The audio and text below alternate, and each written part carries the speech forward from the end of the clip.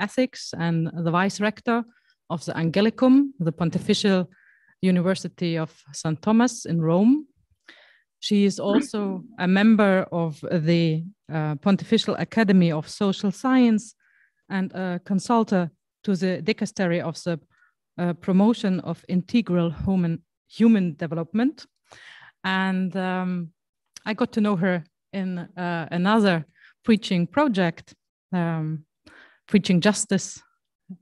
And it's my pleasure to have her here now, sharing her thoughts with us on the encyclica of Pope Francis, Laudato Si, and the arts.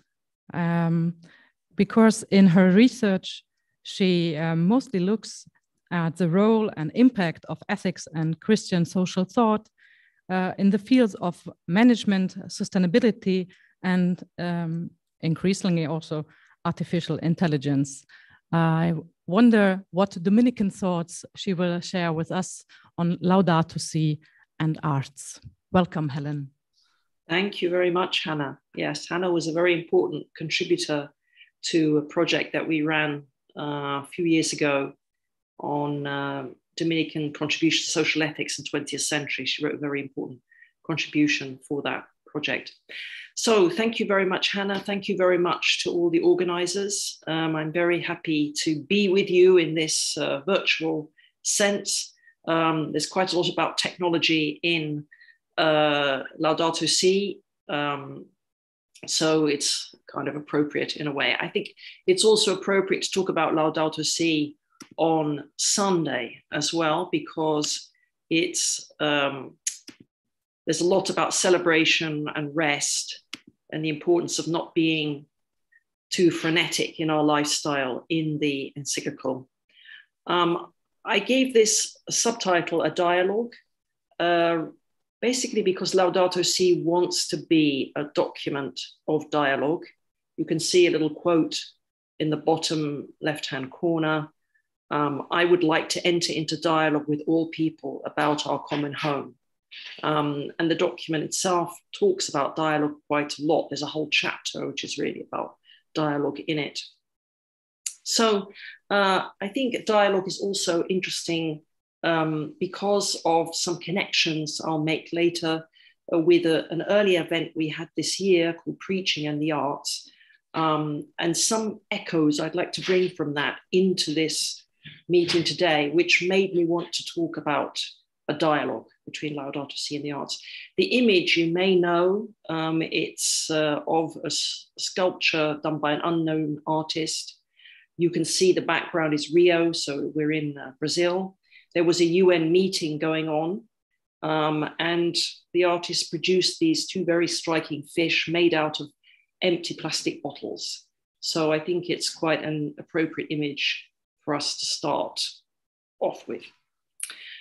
I'd like to give threefold structure to this short presentation, partly because the number 3 is very important in the encyclical too. We will see that. And also it allows us to follow this medieval structure, which is about dialogue, really, learning through dialogue. When we think about the way people disputed questions, and in many ways, academic life was much more dialogical then than it is now. So in the first part, I would like to say something about dialogue and use 2 Dominican witnesses on that point. The first witness is Dominique Pierre. He's a confrere of Allah, Belgian Dominican, the only Dominican ever to have won the Nobel Peace Prize in 1958. There's a very beautiful text he's written about dialogue. I want to quote something from that. And then move up to our present day, Michał Paluch, who's just finishing as rector of the Angelicum. And he, I will quote from a talk he gave last year. And of course, he's from Poland. So we've got 2 figures here from the 2 lungs of Europe, if you like, as Pope John Paul would call them. Europe breathes with two lungs, he would say. And the reason for doing this partly is because we see here a lot of unity between these two statements. We can see they share basically the same position, but they give different emphases. So apart from helping us see more deeply what dialogue is, it's also about unity and diversity at the same time. We can see that in these two figures. Then I'd like to say just a couple of points linking Laudato Si and the arts mission here. I'll say a bit more about that in a moment. Then get into the main meat, which is to give you a short kind of overview of Laudato Si. It was the longest social teaching encyclical ever written until Fratelli Tutti. Pope Francis managed to write an even longer document in Fratelli Tutti. So it's difficult to do that. But anyhow, I hope I can pick out some of the key points in the dialogue with artists. That's the aim of doing it. So to open up the dialogue, to give some illuminating text. And then there's a little footnote at the end, which I think is quite illuminating if we are looking at this document in the view of dialogue. And then finally, the respondio is just to share with you two works of art, one of which was inspired by Laudato Si. You'll see a short video about that. And the other one is organized, or was one of the members who produced this work of art is in the mission with us now, Sergio Catalano. I think he's going to be in the next session after me, which will be good because he can correct anything that I might say about his work of art, just not correct. But I put this here, okay, because it's done by a Dominican, but also because it's on the theme of justice, which is a pretty important topic for Laudato Si and for Catholic social thought in general. Okay, so the two Dominican voices. First of all, Pierre. I just need to move the position of this, excuse me. Yeah. To dialogue means to look beyond the boundaries of one's conviction, and for the duration of the dialogue, to share the heart and spirit of the other without abandoning any part of oneself. I think that's the crucial sentence of this quotation, to share the heart and spirit of the other without abandoning any part of oneself. So these two things. And he goes on to say a bit more about it. In order to understand, judge, and appreciate the real goodness and usefulness present in the thoughts, feelings, and actions of the other, one must really fill oneself with the other. It therefore requires one to put oneself, who we are and what we think, between a sort of parenthesis, to appreciate the other positively without necessarily sharing the other's point of view. So again, we see in that phrase a repetition of what he just said, to appreciate the other positively without necessarily sharing the other's point of view. And then in this, there is a profound self-sacrifice. So I think it's a really challenging statement for us regarding dialogue. It's not a surprise that this is a person who could do so much using this kind of approach that he could win the Nobel Peace Prize. So it's a very high standard for the dialogue that he's setting for us here. But you can see there's this sense that these two things must be held together, this openness to the other, but also not abandoning yourself. And I think that's the self-sacrifice. You know, if you just let somebody walk over you and you don't keep on the board, on the table, your own position, it's easier in a way. The difficulty can be keeping together what the other person is saying and what you have to offer, especially if they are different or even contradictory. Okay, so that's the first voice, that's Pierre.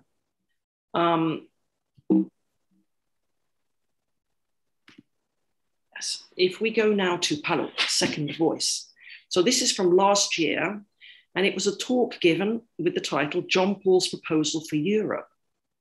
And as he says, this proposal was the invitation to rediscover its strong Christian identity. So it looks like in this, we're starting quite a different position from Pia, but let's carry on.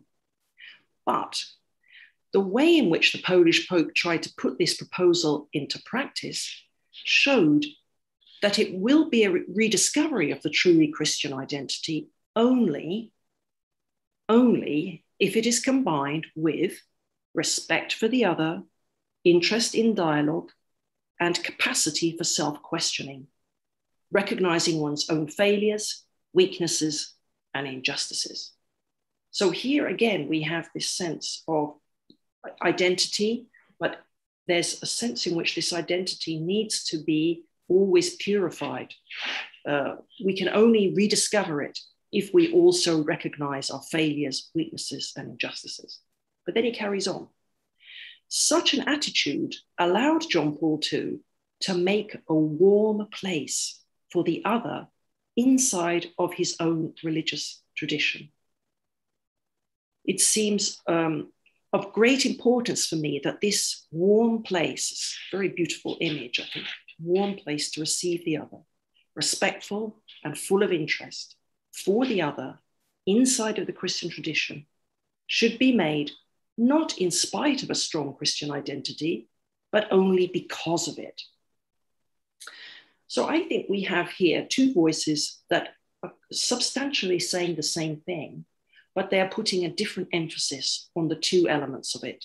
One is the openness to the other, the warm place here, the putting yourself in parenthesis that Pia says, and the other is not abandoning your own identity, as Pia says, and as Paluk is saying, rediscovering your identity, which includes rediscovering your failures, weaknesses, and injustices. So I think one of the things we see here is how much pain there can be in dialogue as well. It's not an easy process. And just to balance that, I would like to have this short quotation from John Paul, his address to UNESCO, which in fact Michał used in his talk as well, because I think this gives a more positive side of dialogue. So he says, although the concept of dialogue might appear to give priority to the cognitive dimension, dia logos, all dialogue implies a global existential dimension. Dialogue is not simply an exchange of ideas. In some way, it is always an exchange of gifts. So I think that's also a beautiful sense of the positive side, that we are giving and receiving gifts. And gift is actually quite important in Laudato Si as well. Okay, so the second and last part of the proemium, two elements to this. First is to read with you and reflect on a quote from the actual text of Laudato Si, which I think brings together the key elements of this session and this whole meeting. Because in paragraph 80, Pope Francis quotes from Thomas Aquinas, so we've got a Dominican there, actually a text that's not very often quoted, I don't think. And it's talking about art, and it's in Laudato Si. So we've got all the elements really here, the key elements. And I'd also like to look at it because I think it is a key into the text of Laudato Si and brings us to consider what I think is the primary or the most profound critique that Pope Francis is trying to get across in that document with regard to why we've arrived in this crisis position with regard to the environment. So let's read it together. Nature is nothing other than a certain kind of art, namely God's art, impressed upon things, whereby those things are moved to a determinate end. It is as if a shipbuilder were able to give timbers the wherewithal to move themselves to take the form of a ship. Okay, so I think for people who are involved in artistic production, this is quite an interesting comment. Nature is nothing other than a certain kind of art. And what kind of art? Well, God's art. And how does God produce art? Well, he impresses a determinate end on things. He moves things to an end. And that's rather Thomistic philosophical way of saying it. He then gives an example, try to fill it out. The shipbuilder or the shipwright gives a form to timbers by putting them together and turning them into a ship. A ship has an end. So he creates something by giving it an end. And that's, what artists would be doing too, I think. So there's a big point here about art being connected with an end and the creation and nature being connected with an end. And a bit later in the text, Laudato Si has this phrase, which I think is worth reflecting on. We have too many means and only a few insubstantial ends.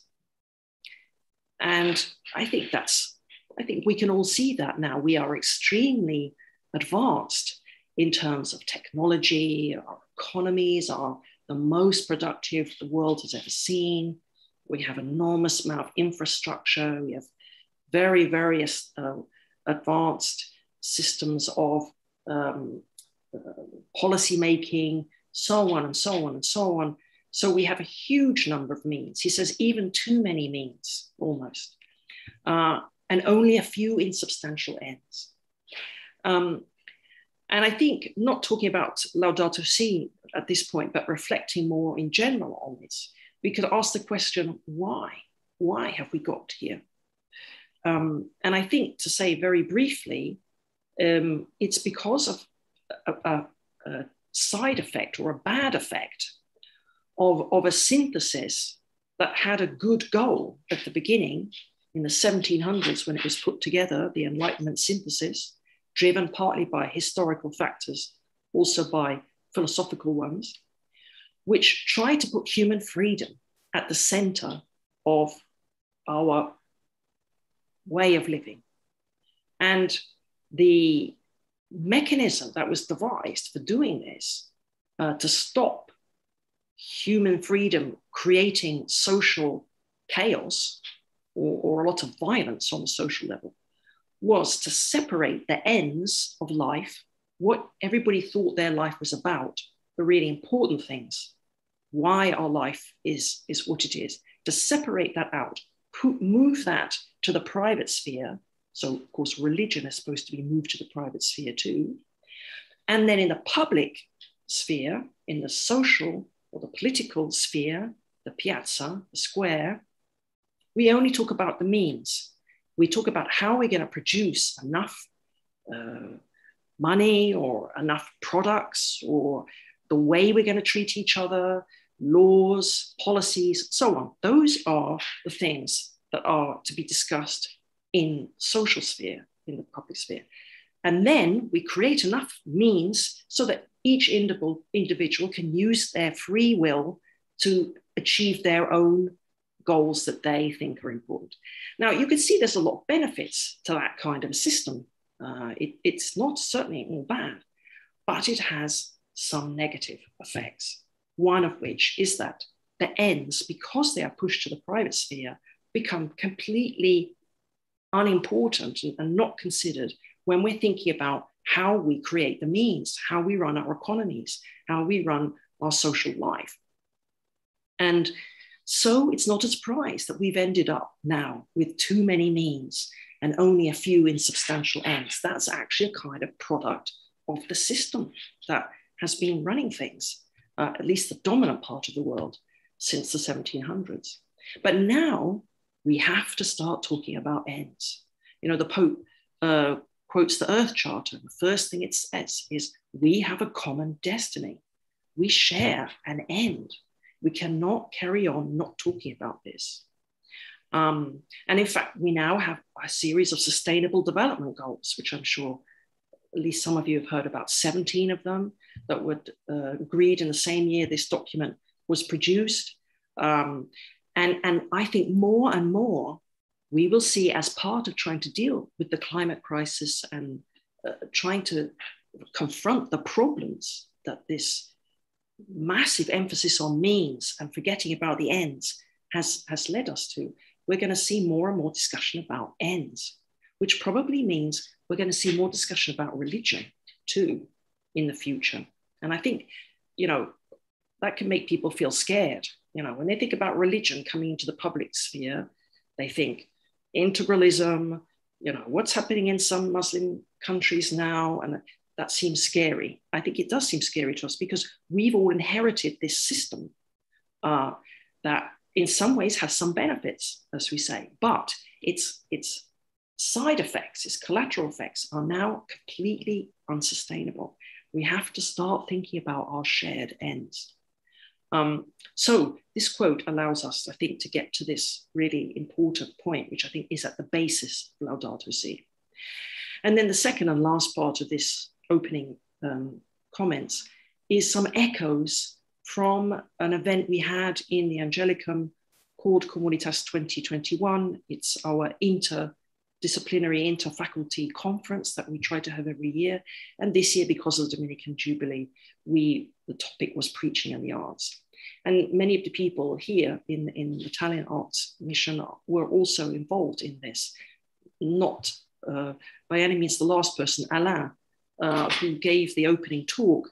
And the echo from his talk, which I would like to bring into this session, is this painful relationship between artists and the church, which he talked about, and I think very rightly so. And the pain that was here, we already talked about the pain that we can have in dialogue, just facing this pain and thinking about it. And we will also see in Laudato Si, there's a lot of pain that's being discussed. So that's a connection. Sergio Catalano, we already mentioned him, had this lovely phrase, art subspecie predicationis. I just want to launch that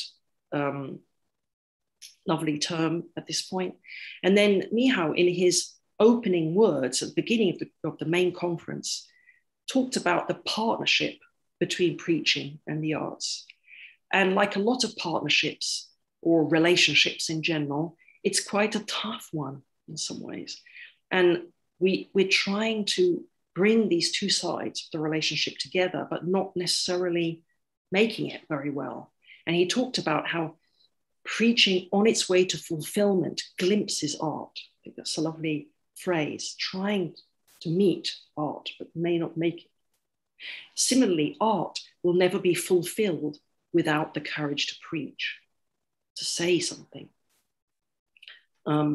So, okay, these are some opening comments. So now we get to Laudato Si itself, on care for our common home. That's the subtitle. You can see it's got 6 chapters. It starts off in the introduction with Pope Francis going over what previous popes have said about the environment. John the 23rd, Paul the 6th, John Paul and Benedict. And then it comes up to my appeal, as he says, my appeal, which is to bring the whole human family together to seek a sustainable and integral development. And a very important figure in that introduction is St. Francis, not a surprise, his patron saint of his pontificate, a constant point of reference for him. He talks about how Francis would see each and every creature as a sister united to him by bonds of affection. And later on in the encyclical, he will talk about how Bonaventure, reflecting on Francis' life, will say that in some ways he kind of recovered an original innocence. It's almost as if he goes back before the fall and finds a healthy relationship with everyone, with God, with the nature, and with others. And in that sense, he's a sort of patron saint for the whole approach to environmental healing and dealing with the crisis that we face. So chapter 1 is, if you think about the classic Catholic social thought approach, which is see, judge, act, chapter 1 is the see part of the analysis. What's happening to our common home is the title. And he starts off by talking about how change is going so fast. He actually coins a new word to talk about it, a neologism, rapidification, he talks about. And he's contrasting the way we change compared to the slow biological changes. Now, he's saying change is desirable. We're not opposed to it, but we have to be able to know whether it's damaging or not. And if it's moving so fast, that can be difficult to know. And so some of the damaging changes he talks about, we know very well: pollution, climate change, and so on. One of the important things he says is that the human environment and the natural environment deteriorate together.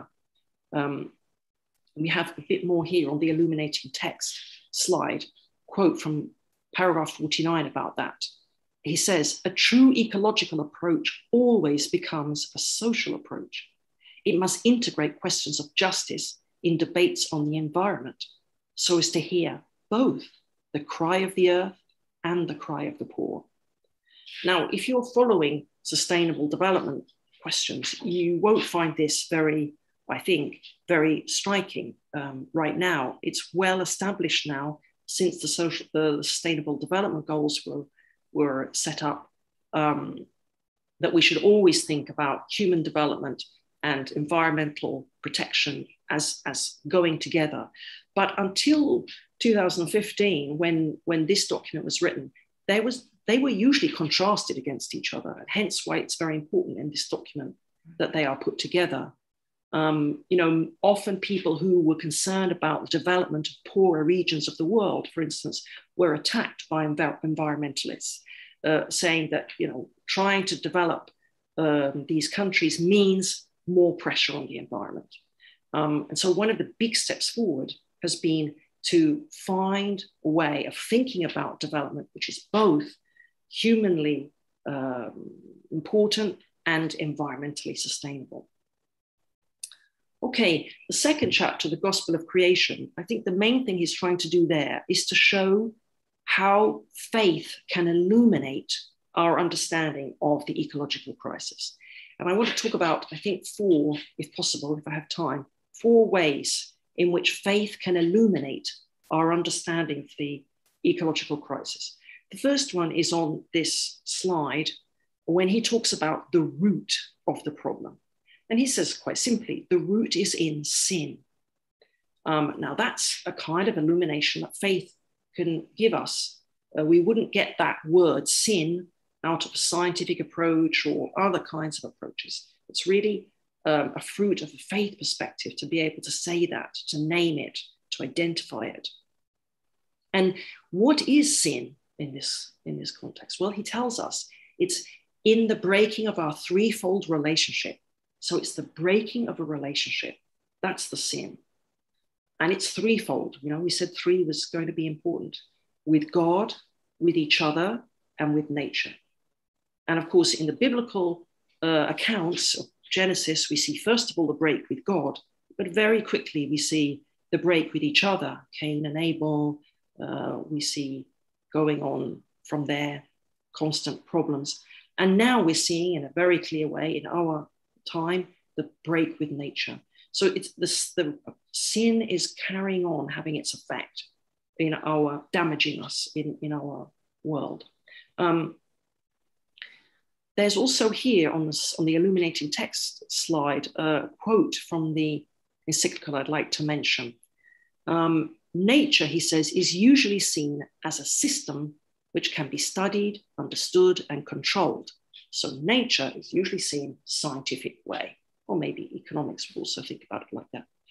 Studied, understood, and controlled. Whereas creation is a bigger term. You can only understand creation if you add some extra things. So this is illumination coming in from faith. Creation can only be understood as a gift from the outstretched hand of the Father of all, and as a reality illuminated by the love which calls us together into universal communion.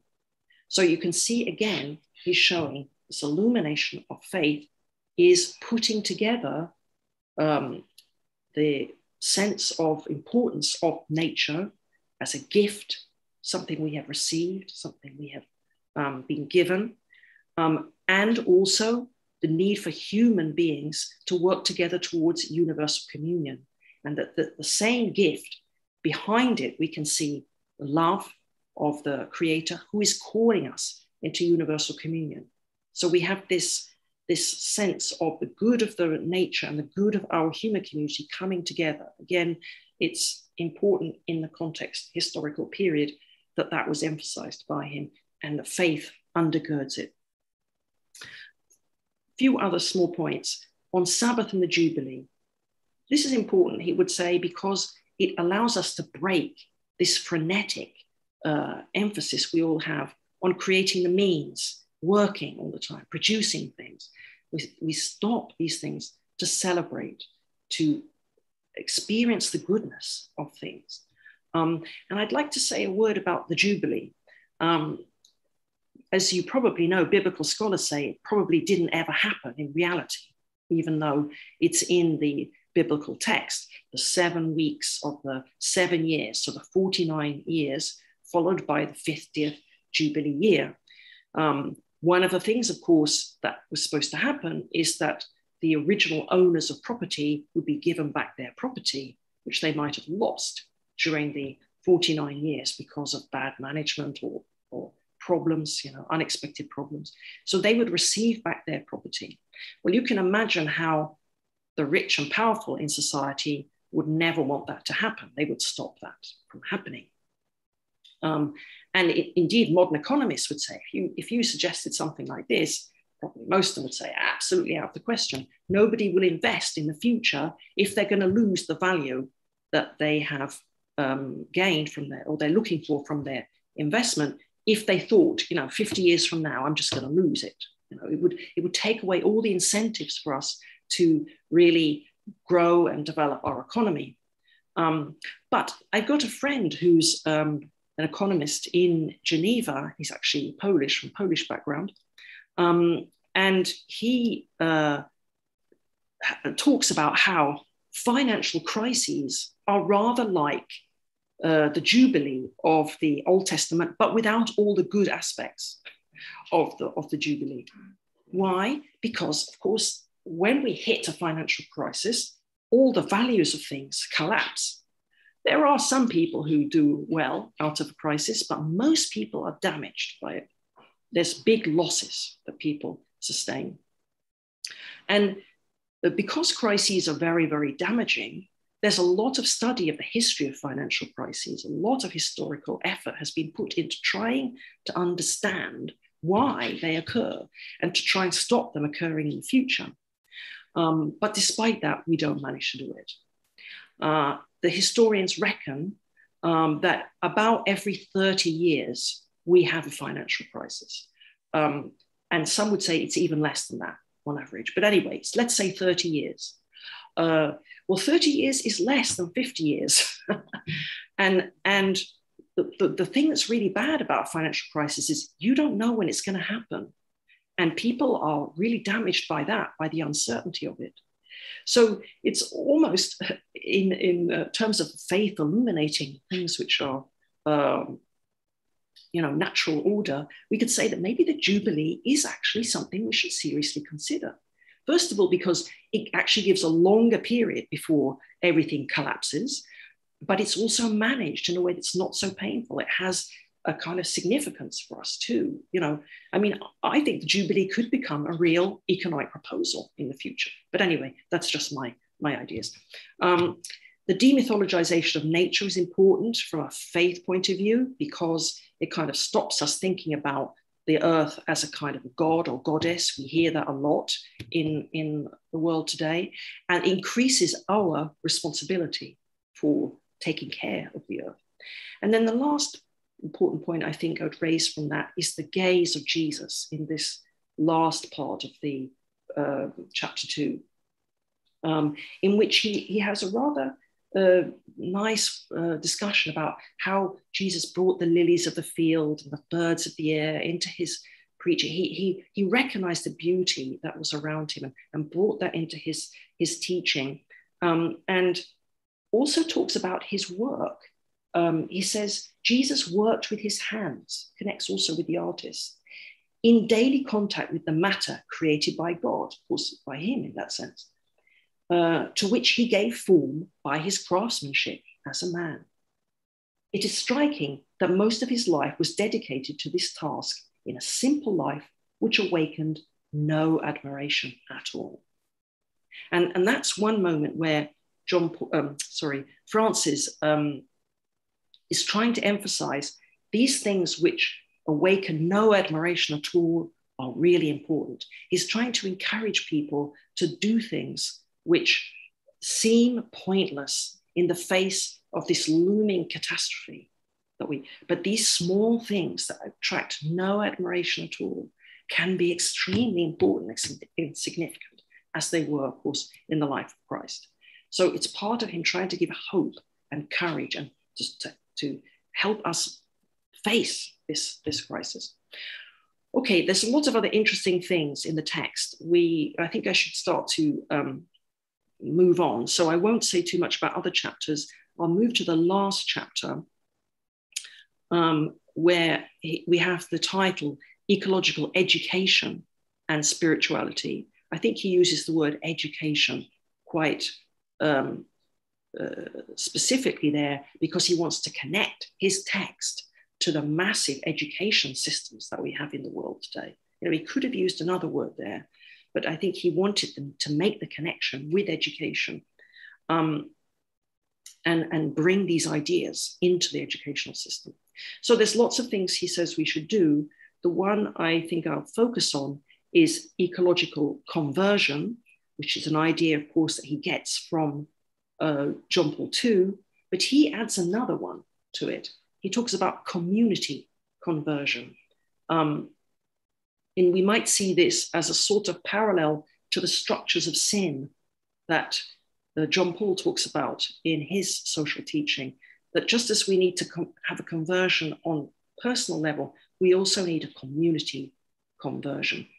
And there's another very beautiful text I'd like to quote there from paragraph 217. He's actually quoting Benedict XVI at that moment, where he says, the external deserts in the world are growing because the internal deserts have become so vast. So it's as if the environmental crisis that we're facing now, the enlarging of these deserts in the world, it's a physical manifestation. It's a sort of external representation of the deserts inside us, our own brokenness. And so without this conversion, this is the faith again illuminating the ecological crisis, we can't necessarily hope that we can really deal with the external deserts. We need to have this healing that he talks about towards the end, a spirituality, which is Trinitarian, of course, because it's about relationships. It's about contrasting those broken relationships that we talked about at the beginning, the sins which are leading to the ecological crisis. And I just want to finish with this footnote. It's a footnote to one of the paragraphs on the sacraments, footnote 159, and it talks about the arts. So that's one reason why I want to mention it here. But I also have another reason, which if you know who wrote this, you will know why I'm mentioning it. So let's just read it together. Prejudice should not have us criticize those who seek ecstasy in music or poetry, as opposed to perhaps religious belief. There is a subtle mystery in each of the movements and sounds of this world. The initiate will capture what is being said when the wind blows, the trees sway, water flows, flies buzz, doors creak, birds sing, or in the sound of strings or flutes, the sighs of the sick, the groans of the afflicted. Well, it's a quotation. It's obviously written by someone who's really able to use language. Even in the English translation, it sounds beautiful. In the original, it must be quite extraordinary. Very beautiful the way it links the sounds of nature with the sound of music and then the sounds of suffering, sick and the afflicted, that these can all speak to us. Now, that is a beautiful quote to think about in terms of the arts, but it's also very interesting that it was put as a footnote to, as I say, the discussion on the sacraments. because if you don't know who wrote that text, I can tell you that it was written by a 16th century Sufi poet, Ali al-Hawass. As you may know, it's the first time, as far as I know, that any Islamic text is quoted in a papal encyclical. But it's done in a very intelligent way, because it's done in a footnote, it's not in the main text, it's not too threatening to people. But it's also, so in that sense, it's not too threatening to the Christians, but still it's trying to create a bit of a warm place to listen to the Islamic tradition, making a space within Christian identity for this other identity, beginning to do that anyhow. But it's also, I think, a challenge to the Islamic tradition, because it's a footnote to a paragraph on sacraments. So it's raising the question about incarnation, about God's relation with the world from the Christian tradition too. So I think it's a very, very intelligent thing that he did, using this text in that way.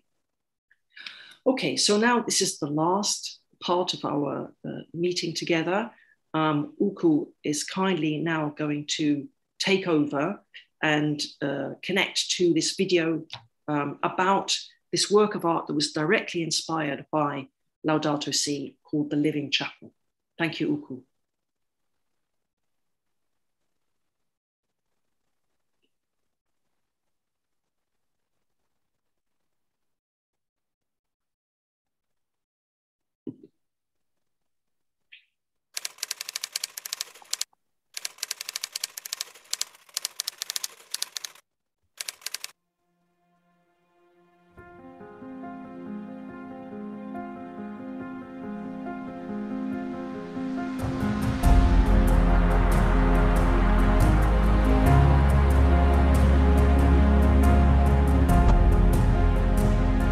La Living Chapel è un'installazione che unisce natura, arte, musica e architettura, ispirata all'enciclica papale Laudato Si, all'Agenda 2030 delle Nazioni Unite per lo Sviluppo Sostenibile. Nasce da un'idea di un compositore musicale che si chiama Julian Darius Revi ed è ispirata e proporzionata sulla Porziuncola di Assisi. Nello specifico, questa struttura che abbiamo qui all'Orto Botanico è una struttura che è completamente autoalimentata e la musica viene suonata da un gioco d'acqua.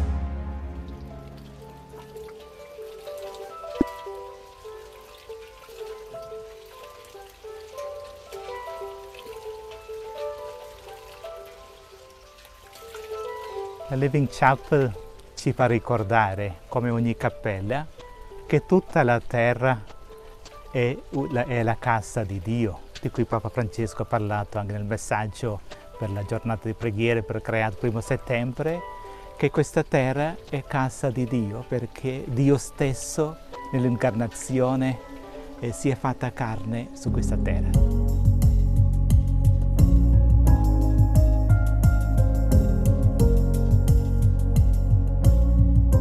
La Living Chapel è sostanzialmente un progetto di riforestazione che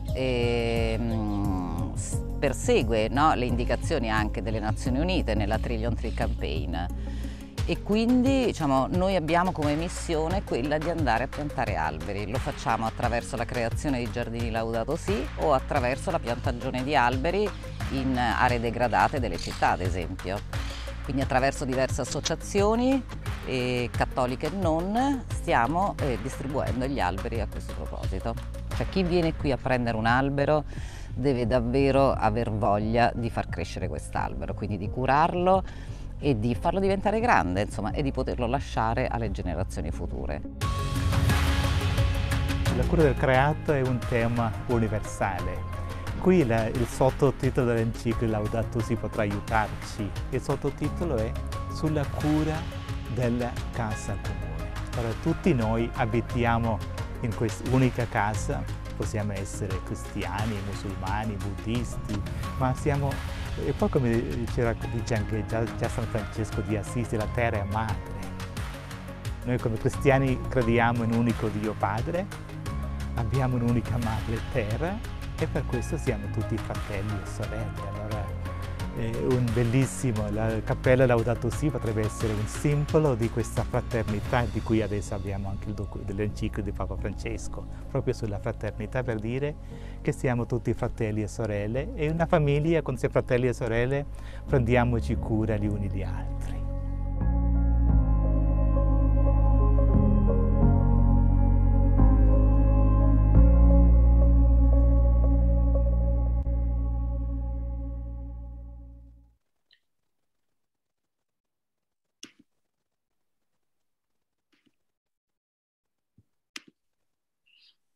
Okay, thank you very much, Uku. So that's one work of art that's connected with our topic.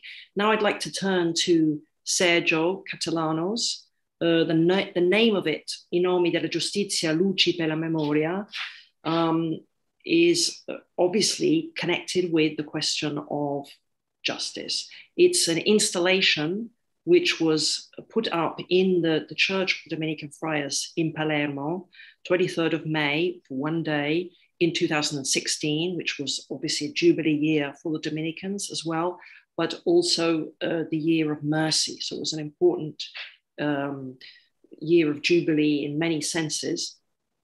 And it was put up on the day, the Giornata della Legalità, as it's called in Italian, the day of respecting the law or keeping the law, we'd probably say in English.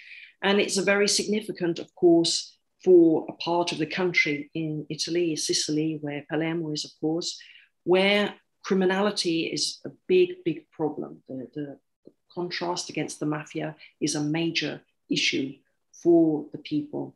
So it was about an artwork about this. And you can see here in this image part of what it involved. There's a very big banner. There's actually two of them, one on either side of the main altar, going from the heavens, if you like. You can see it going down to the earth. And there's writing on that banner, which you can see a bit better in this picture, giving the names. These are the names of people who have been killed by the mafia, who refused to give way in front of mafia criminality. So they stood up for justice. They're witnesses for justice. So all their names, I think it's a very amazing thing to see that this idea, this great scroll going from heaven down to earth with all their names. If you think about the names of God, that wonderful lot of writings about that in the medieval period as well. All kinds of ideas we could have from this. And then, of course, the next thing is the lights in memory of them, but also remembering the light of their witness. And you can see it allows the people to be involved in this work of art. As we know, a lot of installations, it's very important that there should be participation in them. So you can see in these two pictures, the people placing the lights, and the lights are moving down from that great scroll with all the names, moving down the church towards the main entrance. The doors are wide open. So that's all part of the structure. And then here we can see prayer going on by the lights themselves and in front of a tomb. This tomb is a very important one because it's of Giovanni Falcone, who was one of the leading lawyers prosecuting criminals who are part of the mafia, and who was killed in 1992. And you may also remember that Pope John Paul made a very, very strong reaction to this, as a result of which the mafia set off bombs in Rome as well. So it was a very, very important figure, Falcone, and he's buried in the Dominican church. So the significance of the work of art is enhanced, of course, and strengthened by the fact that his tomb is there and the people are praying there in front of his tomb and with the art inspiring them. So these two last images just give you a sense of the overall structure of it, the great scroll and the lights coming down, which are kind of small and insignificant, each one of them on their own, but together form something great. Of course, I should say there was also music being played at the same time. The organ was being played, so that it had an auditory element to it as well, this installation. And you can see the lights going out, so the message is being taken out into the piazza. So of course, a strong preaching element to it in that sense, in this work of art. So of course, Sergio can say more about it if he wants to improve on what I just said. So that's really where I want to end. I don't want to conclude, because I think of this as a dialogue that's ongoing, should have echoes in our lives as we go on. And we'll hopefully maybe have some discussion now, so we will continue this dialogue, but even beyond that. So thank you very much for your attention, and I'm going to discuss.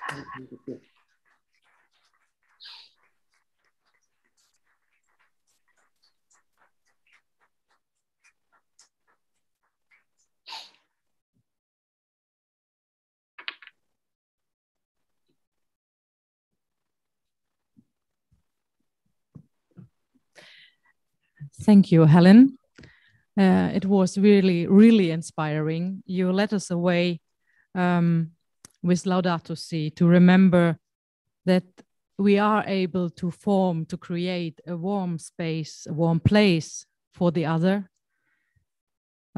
without sparing us that there are painful aspects in this dialogue, and especially when we are starting to speak with one another again, remembering that we share the ends, that this gives another importance to everything we do. And the beautiful, the really beautiful examples of how art is enacting all of this. So I'm sure that there are questions or comments, and I can see already a hand raised. Alain, would you please? Thank you. Good morning. Thank you, Sister Helen, for your talk. I am Brother Mary Augustine from Helsinki. I hope you can see me. I see my own image here. Yes, I'm there. Okay. At 2 points in your talk, I was reminded of the work on pluralism by William Connolly, especially at the beginning when you presented the idea of dialogue being loaded with humility and dialogue as truly dialogal.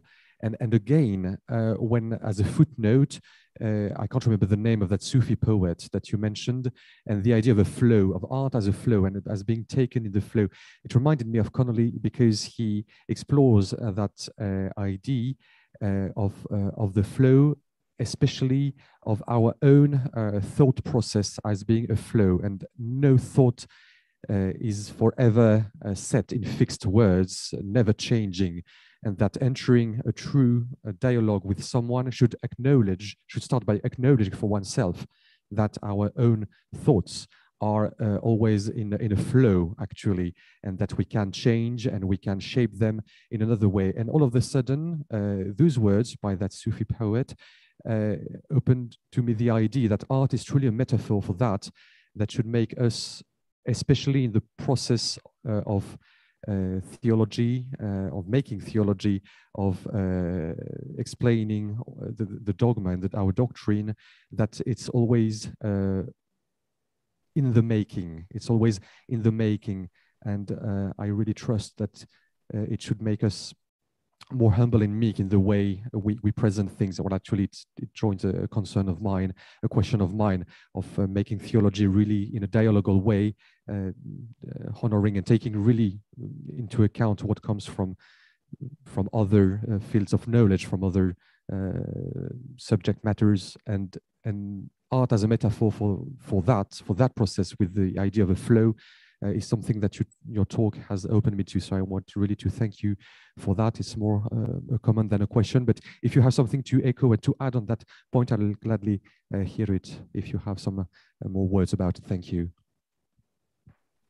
Well, I'm very encouraged to hear these reflections, because it's exactly what I hoped would happen as a result of this session, that this is such an all-encompassing topic, and it's got many elements, so there's a lot of room for difference and diversity within a shared position, I think. And the more, especially through the work of artists, we can bring this out. I think it's so helpful. So, you know, Mary Augustin gave a different perspective, but you can see the connections with what I said, just as you could see the connection between Pia and Paluk. And I think this sense of, you know, you gave another one, you know, another way of thinking about how to hold together both a really profound kind of existential openness to others, which is what Pia was talking about, you know, putting yourself in parentheses, and like, or Michał Paluk was talking about in the warm place for the others. You talked about it as a flow, you know, and so there's a sense in which there's dynamism in this. Those images are sort of a bit static that they gave, which are very good images, but different from the ones that Connolly is talking about and that you were talking about, and that help us have another view of what dialogue is about and how we can bring the Christian tradition in a way to the world of today, in a way that makes sense to them. I think we also need to think about it. You were saying about it too, that you know, we're coming out of a phase of history where it was kind of normal that no religion should be talked about in many ways. And I think we're moving into a phase now where religion is becoming much more present. There's all kinds of dialogues going on, all kinds of levels, European Union, UN, and even just the mere presence of Pope Francis with us is another. So I think we need to find ways of having this dialogue with people who are not believers, and yet they need to hear what we have to say. And that's our identity, and not abandoning ourselves, importantly, in the dark, of feeling the pain of that, to accepting that it's difficult to do it well, and to experience that difference. You know. So thank you for your comments.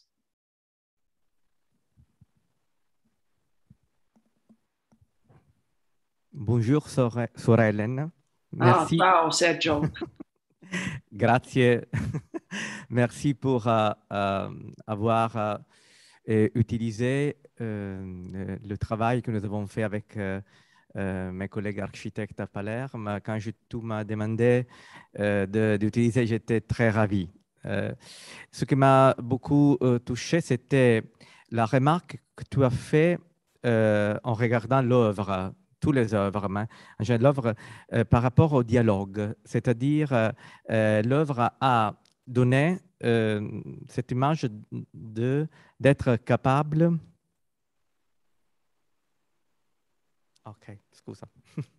Les Italiens parlent trop vite en général. I must translate for the English speakers.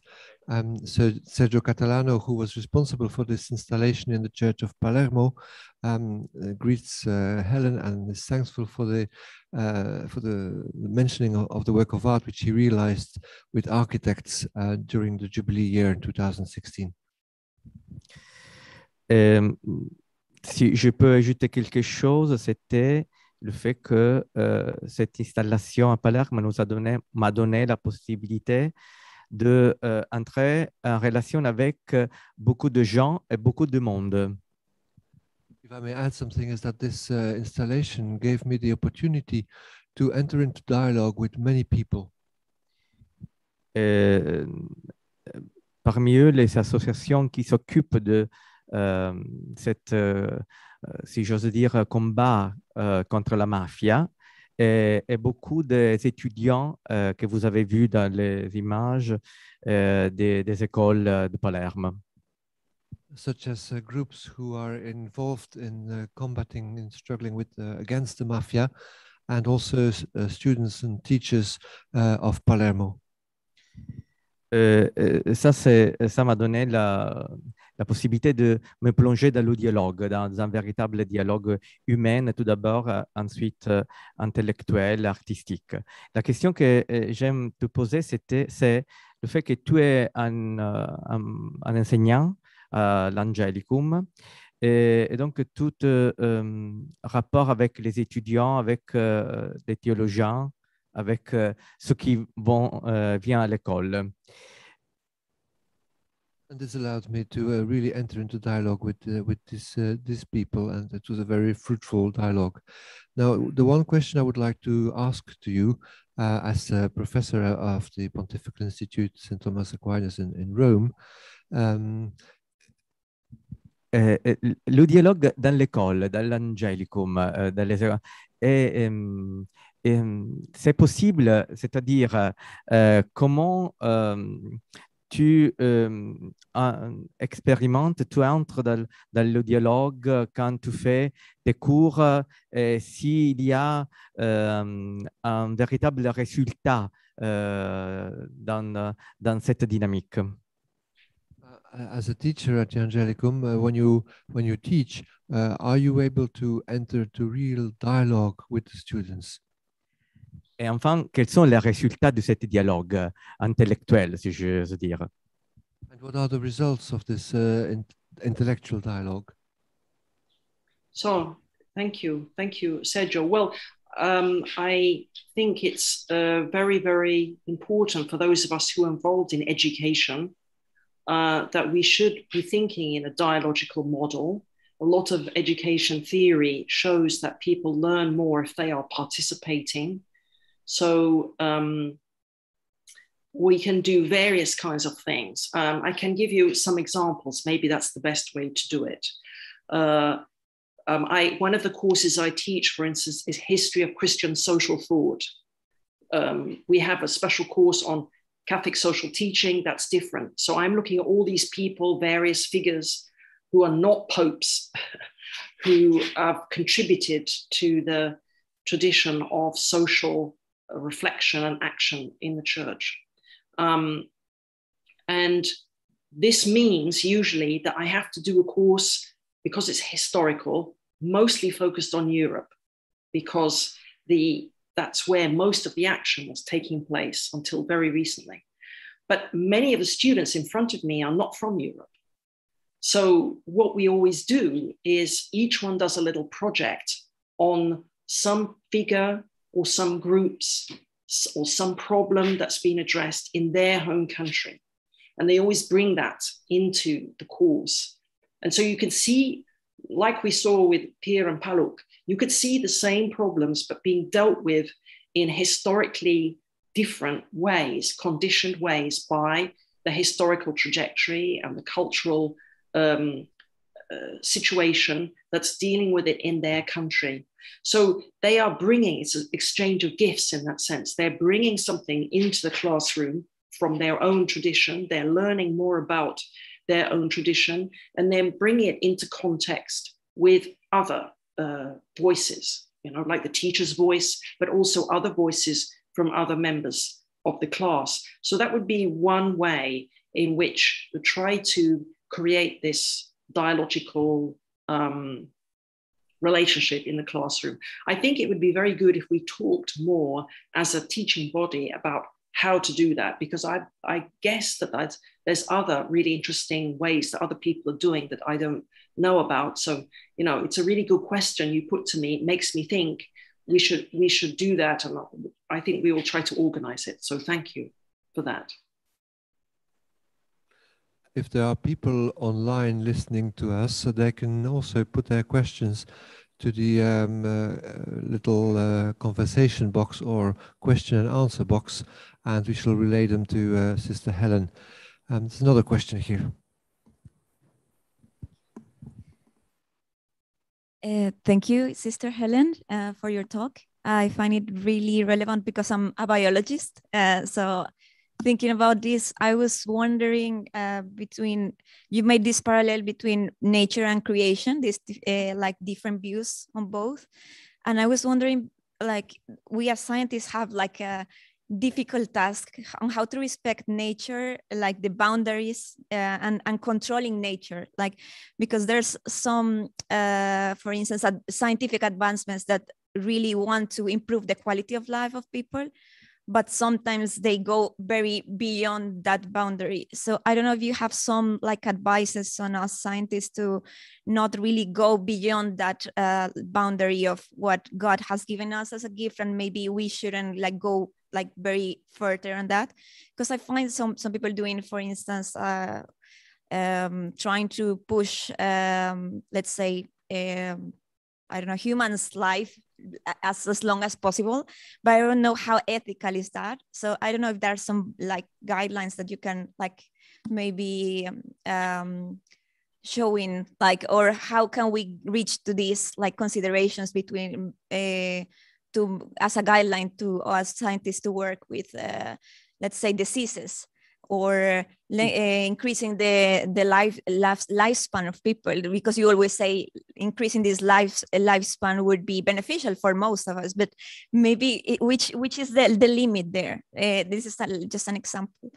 And a second question, maybe this is too long. Maybe I could like afterwards, I could like find this answer, but maybe I'm not that familiar with like the parallel you did between the Jubilee and the economical crisis. That for me, it maybe it's obvious for most of the attendees here, but not for me. So I don't know if you can a bit develop further on that. I was very curious about this.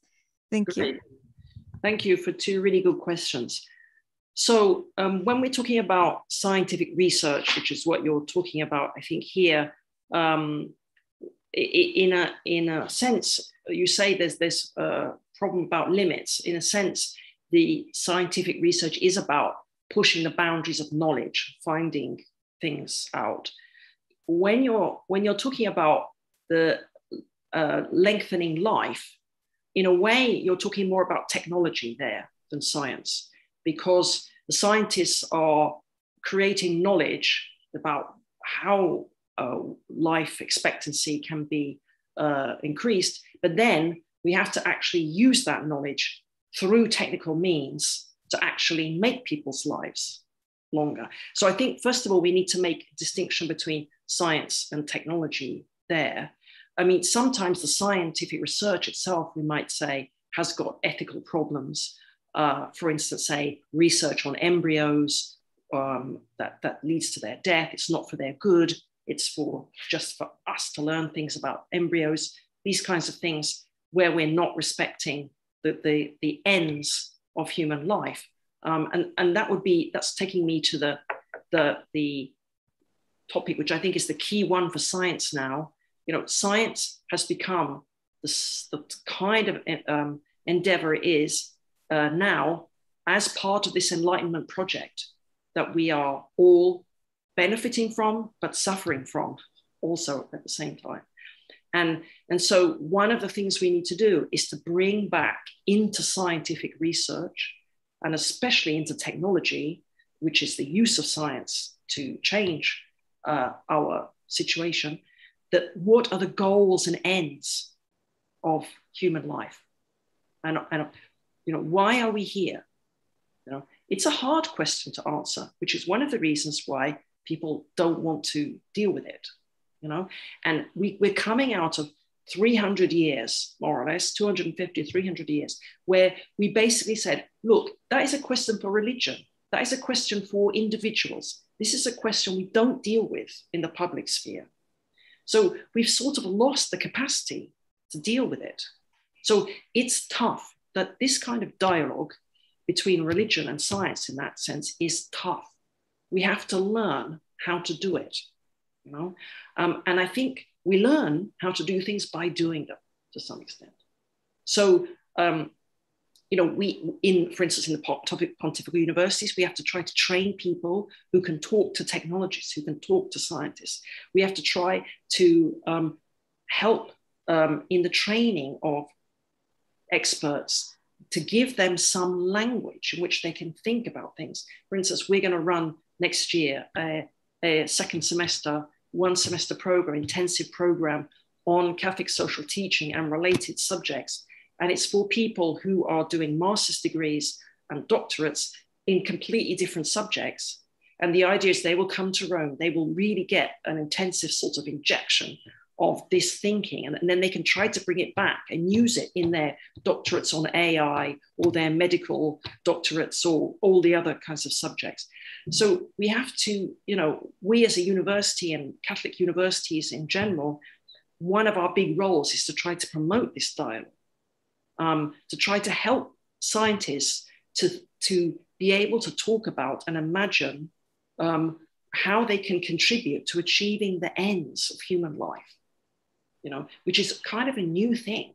But we haven't done it for all these hundreds of years, but we could. And I think if we're really going to take the environmental crisis seriously, if Laudato Si is really right, we're going to have to do this more and more, even though it's a bit scary for people to think about that, because they feel like it means we're going to stop moving forward. It's going to be a shutdown. There's going to be an inquisition. There's, you know, all that. There are fears there, which we have to face and overcome.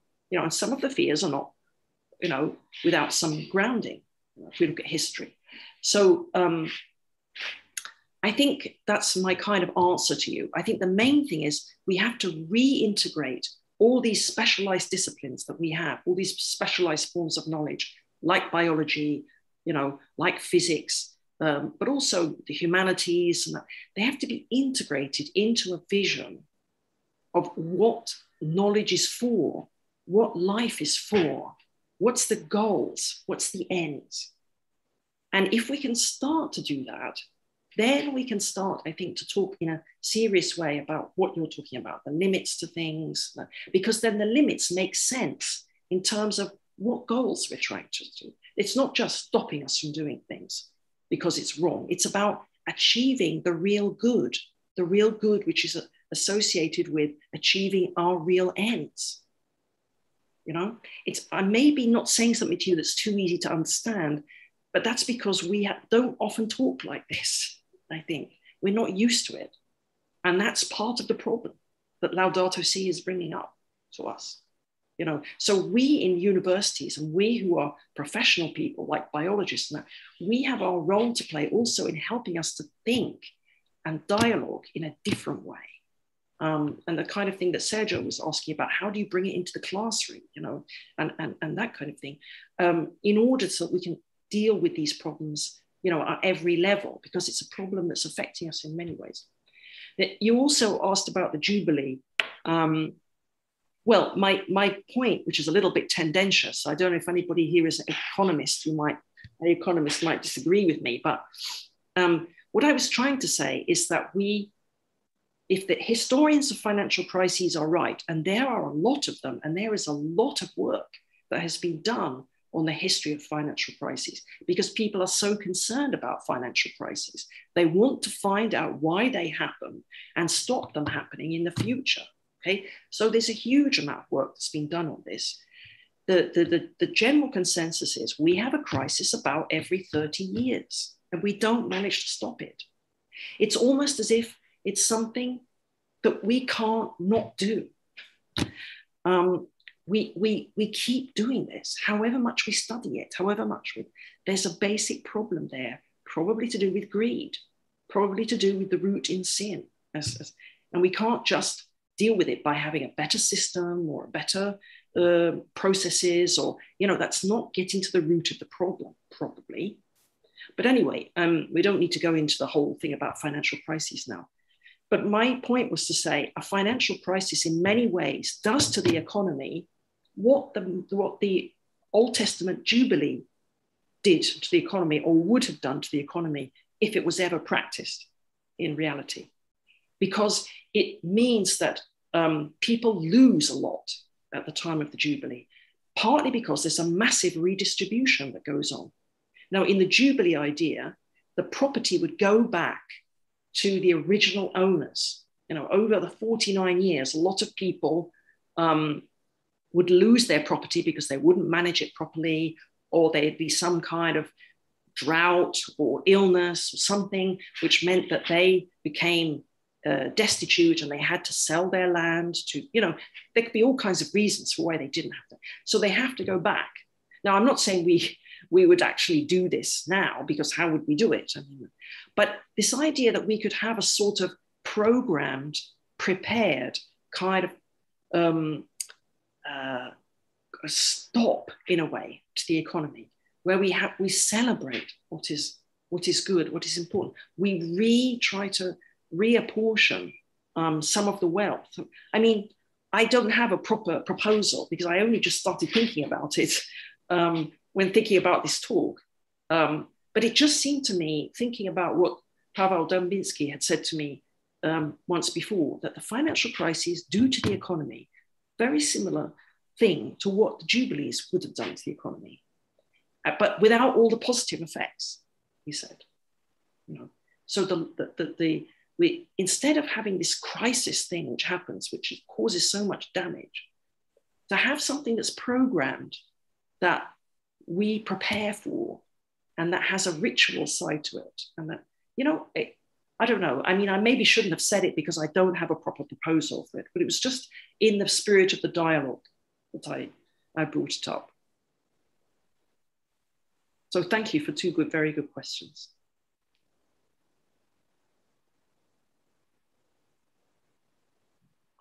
Well, thanks to everybody for the questions and for the dialogue. And special thanks again to Helen for sharing your thoughts and for being with us with the help of Technique. Let's have a little break and continue our journey in dialogue. And I would like to use the last picture of your presentation, the way of the lights. Let us become witnesses of this dialogue through art and through our daily life. Thank you very much.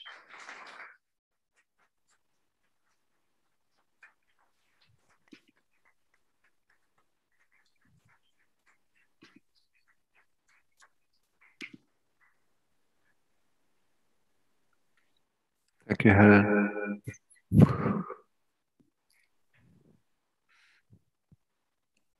Should I leave? You can stay.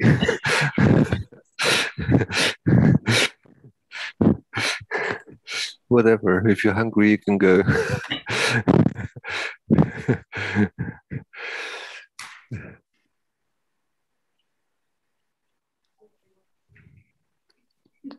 Okay, bye, Helen. We're going to carry on. Thank you very much. See you in the room. Comment? Il est 30, je crois.